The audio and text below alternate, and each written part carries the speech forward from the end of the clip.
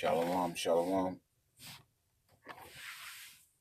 First and foremost, I'd like to give all praise, glory, and honor to Yahweh, Bahashem, Yahushai, Bahashem Rakakwadash, double honor to the apostles of Great Millstone who rule well. Peace and salutations unto the elect of the nation of Israel.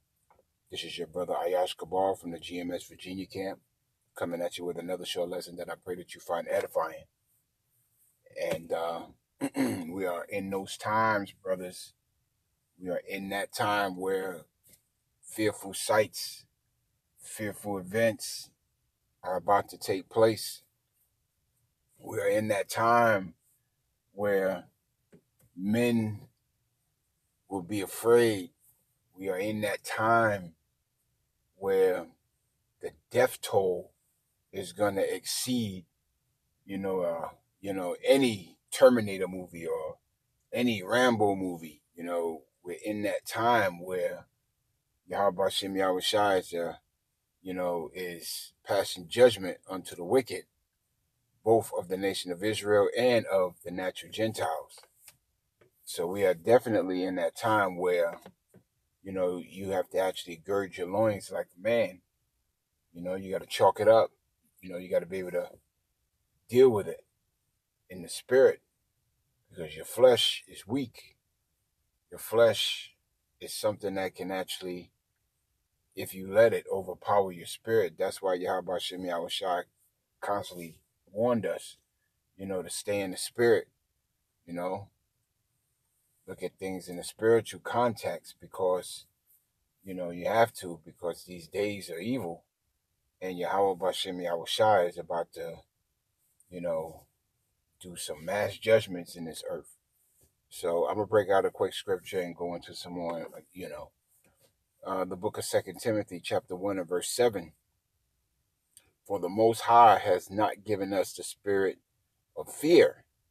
The Lord has not given his elect men the spirit of fear, but he has given us a comforter, these scriptures, the Holy Spirit, gifts that will help us through these tribulous times, faith, being circumspect, the knowledge, wisdom, and understanding of his word, So once you have these things, or once you've been granted with these gifts, these spiritual gifts, our jobs has been to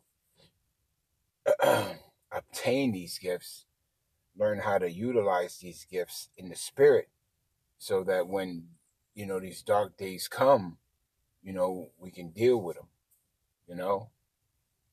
This is a training session, we're spiritual soldiers that is still going through the recruitment phase. You know what I'm saying? It's because we ain't out of the woods yet. We're not saved until we're on them chariots, So we still going to have to go through these things. We still going to have to go through these tribulous times. We still going to have to go through our ailments. We're still going to have to go through our pains. We're still going to have to see the people that we so-called love die on this side, So if if all you're doing is working through the flesh, then you could succumb to the flesh. But if you work through the spirit, then you can understand that these things must come to pass. You got those people who like to work in the flesh, that don't understand what's going on. They can't comprehend, the nature of the Lord, Well, why does he, why do the children have to die? Or why do the women have to die? Stuff like that. But they don't understand, it's not necessarily a so-called child dying. It is that spirit within that child being judged. It's all about that spirit within that child being judged through the flesh. But a lot of people don't understand that. They look at things cardinally, and that's enmity with the Lord, to be carnally minded. The Lord hates that. He wants you to be in the spirit, because he wants to redeem his elect, but trust me, if you are the elect, you're going to be redeemed. That blood has already been shed, but Salaki if I misspoke on that, but the blood for the redeemed has already been shed by Yahweh Shai. So reading on. But of power and of love and of a sound mind. And that's what we have to have during these times, the power of knowing, the scriptures say knowledge and wisdom shall be the stability of thy time. Although this comes out often amongst many of the other prophets of GMS, it holds true. It rings true. It is a fact. Knowledge and wisdom is going to be the spirit. The knowledge and wisdom shall be the stability of thy times. Because once you understand the nature of Yahweh Yahweh Shai, that's like the ultimate cheat code. Once you understand the will of the Lord, that's like the ultimate cheat code. The Lord's telling you what he likes and what he don't like, who he's going to save, who he's not going to save, who's going to die a horrific death and who's not. All this information is being told to the masses, but the masses ain't paying attention. The masses ain't paying attention to the knowledge, wisdom, and understanding that's being conveyed through the scriptures by the men of the Lord, by the mouths of his holy prophets who are out there on the highways and byways, week in, week out, teaching, preaching, and warning you people. We've been commanded to do so. And you people just ain't listening. So when these tribulous times fall upon you, that spirit of fear is just going to overtake you. It's going to have you doing dumb shit. It's going to have you going right back to the same enemy that has been destroying you from the very beginning. This devil has been destroying you with food, with your living conditions, with all these different frequencies and, with drugs. And his whole mindset is to destroy Israel. And trust me, if we didn't have a higher power protecting us, if we didn't have a higher power maintaining a remnant, we would have been destroyed a long time ago. And if not a long time ago, in the future. Because Israel is done. Yahweh Hashem Yahushua has got to bring about the end of this man's kingdom, or else there shall no flesh be saved. Because this place is just straight the fuck out wicked. Everything about it is wicked. Everything outside of the elect is wicked because, man, this place will destroy you even with a sore stroke. Words cannot comprehend what is being seen by the men of Yahweh Hashem Yahushua on a daily basis that 2/3 just ain't picking up. Here it is, you got these troops that's being rolled in, that's surrounding Jake, that's surrounding your local communities, that's creating havoc, that's doing all types of things at a low level, that when all hell breaks loose, these men are just going to go for broke. They're not going to have a care for you. The scriptures say that the armies will be pulled away.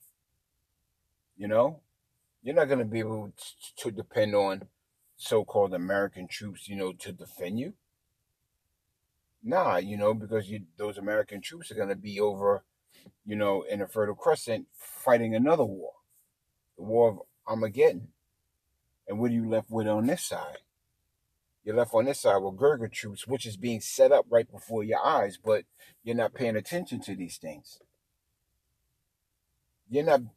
Jake ain't paying attention to how the okie doke is being set up right before. Here it is, Jake is like the ultimate supplanter, or supposed to be the ultimate supplanter, yet he's being supplanted by the basis of men. So that's how you know that Jake is at a very low frequency.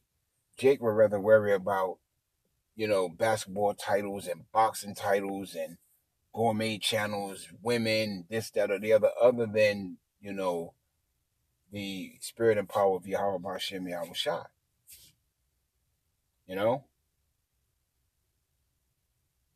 And so when these calamities fall upon Jake, hold on a second, let me get that, Salakia.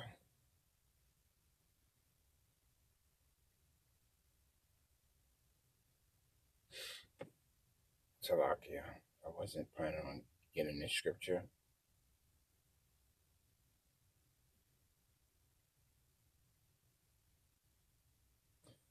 Salakia.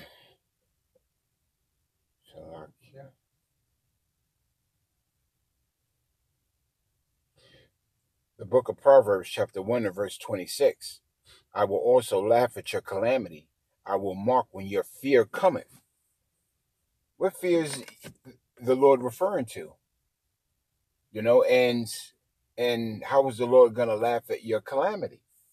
Remember, the scriptures state that he only spoke by the mouths of his holy prophets. You know, so the prophets who are out there, the highways and byways, are going to see these things and they're going to laugh at you. We are literally going to laugh at you for not paying attention. We are literally going to mock when your fear comes. Because when you had the chance to get this information, to get this word, you chose not to listen. And so when fear falls upon you, because you're not going to know what to do in that day, you you don't even know what to do today.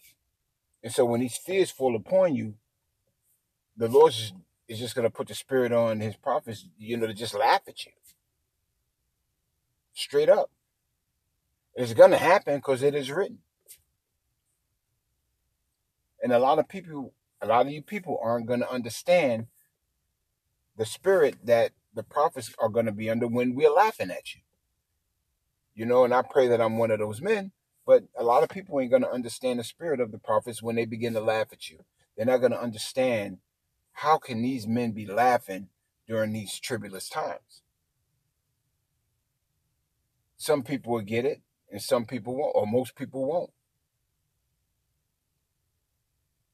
Because Yahweh Hashem Yahushua has not given his prophets, his holy elect, the spirit of fear.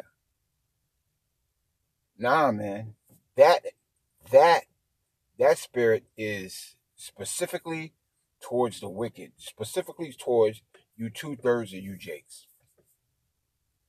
And if you think that you're not going to be fearful in them days, you are sadly mistaken. I've been watching videos on YouTube and TikTok and here and there of like ghosts just popping out of nowhere. I've been watching videos of women just being judged, men being judged, people being dragged down the street, shot, stabbed, all types of wickedness, or should I say judgment. But a lot of people don't understand the nature of Yahweh Shem Yahushua to understand that these were ordained by the Lord.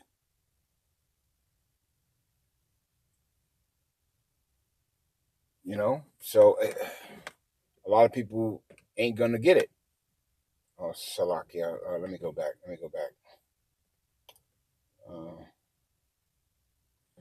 The book of Proverbs, chapter 1 and verse 27.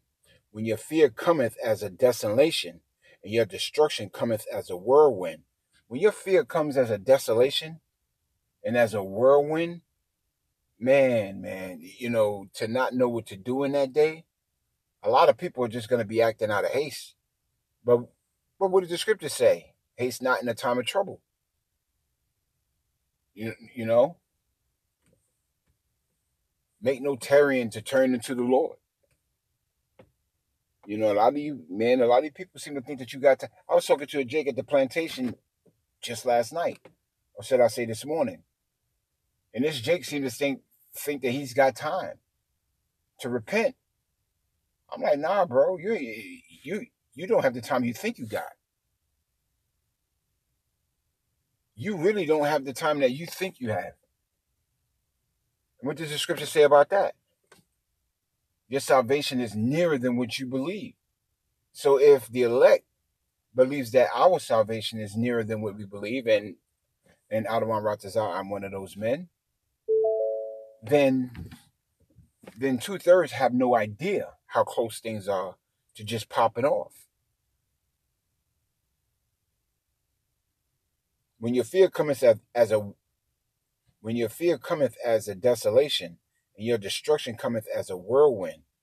When distress and anguish cometh upon you, when that distress cometh upon you in anguish, what are you going to do except be fearful? And that fear is going to cause a lot of people to do things that they shouldn't do. For example, the book of Second Ezra state that men shall invade one another, destroying their homes with the sword for the lack of bread. Which means that there's going to be a food famine in this world. And when there's a food famine in this world, what are the people going to turn to? The people are going to turn to those that actually have food, who can actually control the populace with the food that he has. A lot of people are going to turn back into this wicked kingdom, which is Babylon the Great, aka spiritual Egypt and Sodom. A lot of people are going to turn back into this place for protection, for food, for shelter, for a sense of normalcy, not knowing that they've been oppressed their entire lives. And this is all that they know. Through oppression, this man has created the niggard or the nigger. And a lot of people are going to revert back to that. A lot of you jakes are going to revert back to that.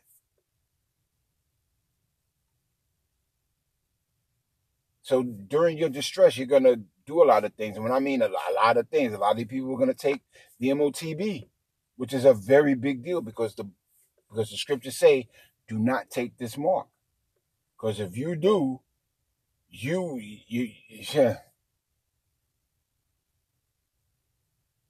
you take that mark, ain't no turning back.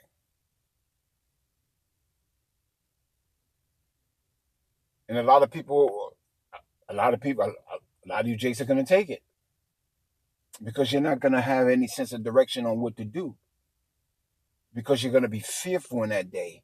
Fear is a terrible thing that make you do some stupid shit.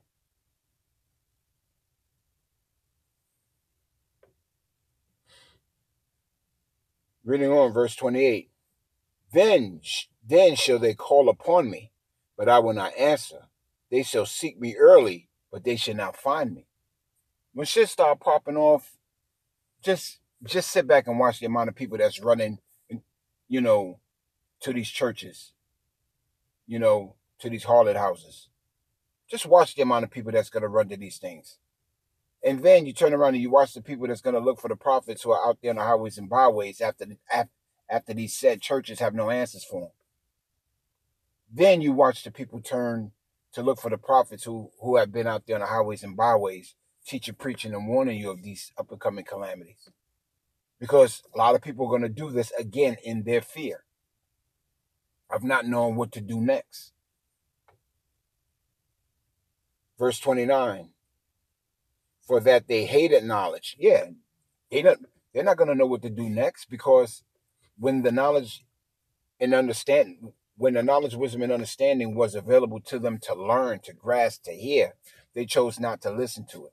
They chose, to pull away that shoulder and just walk away and scoff and do whatever it is that they do. Why? Because they didn't believe that what's coming is happening. And when they see it start to happen, and trust me, the people are starting to see it now. You got some people who are actually starting to wake up, to see, hey, hold on one second. What they said is happening. Not knowing that we are the mouthpiece of Yahweh B'Shem Yahweh Shai. We say it, it happens. Why? Because the Spirit has been put upon the men that the Lord chose to speak His word in truth and in sincerity. They'll catch on. Some before it's too late, and most when it's too late.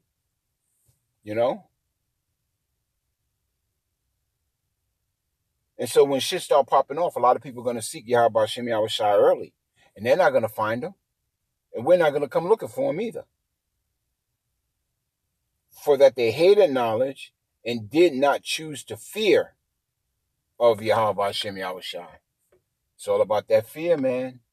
If you don't fear the Lord, hey, you're fucked. You're fucked. You know what I'm saying? It's like that woman that don't fear her husband. That woman that don't fear her husband would do all types of abominable things towards her husband, like like commit adultery and do all types of fornications with other men.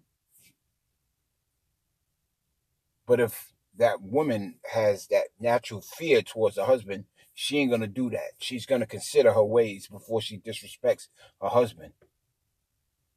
Because the last thing that that woman wants to do is deal with the anger of her husband.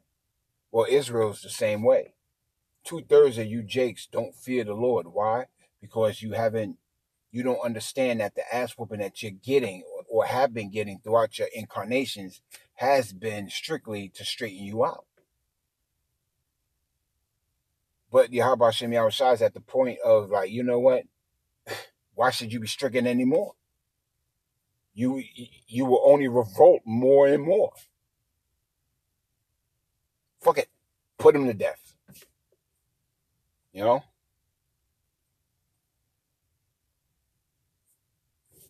I'm going to go down to verse 30 and I'm going to end off on that. That they were none of my counsel. You didn't listen to the counsel of Yahweh Shem Yahushua. Again, his hand is stretched out still. Turn unto the Lord before the evil days draw nigh, and those evil days are here. Get this while you can. Repent while you can. But the only people that's going to repent, the only people that's going to get this is the elect, which is who this lesson is derived for. Don't fall out of this faith. Don't fall out of the truth. Keep fast what thou hast learned. Don't change the doctrine. Stick to it. Don't waver to the left or to the right. Don't be faint in the time of trouble. Be strong. Because the time of trouble is here. It's upon us. As a dark cloud, you can actually see the sun being blocked. And the heavy cloud cover just starting to cover the people. And yet no one's looking up at this dark cloud that's covering them and asking the question, what is this and what is going on? They were none of my counsel. They despised all my reproof. You're not, 2/3 ain't listening to the prophets of Yahweh Shem Yahushua. They're not listening to the epistles nor the teachings. So with that is going to come a great death, because these people chose not to fear the Lord. They chose not to fear the information that was given to them. They had not piped unto the songs that the prophets have been out there singing. And so with that, I'd like to give all praise, glory, and honor to Yahweh, Bahashem, Yahushai, Bahashem, Akakwadash. Double honor to the apostles of Great Millstone who rule well. Peace and salutations unto the elect of the nation of Israel. This is your brother Ayash Kabar from the GMS Virginia camp, signing out until the next lesson. Adawan Ratazah wa Shalom.